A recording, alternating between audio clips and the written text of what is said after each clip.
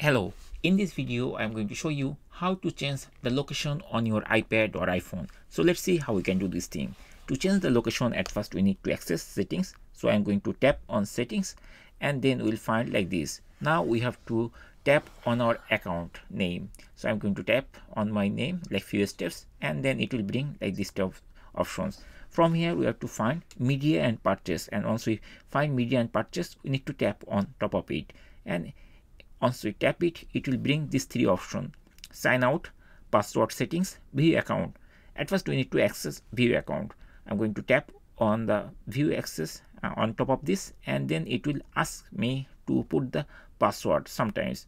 So if it asks you the password, just type the password of your account, and then you will find like this type of options. Now from here you will find country and region. We just need to tap it here and it will bring us all the list of the countries. From here we have to choose the country which we want to change the location. Like for example, we want to change this location like Chile, so we have to tap it over here and then it will give us this type of warning.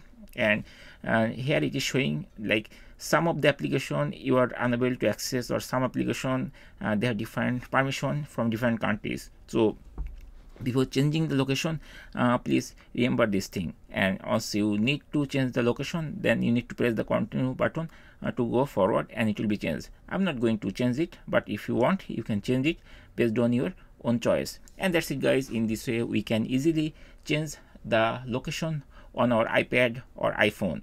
Thank you guys for watching the video.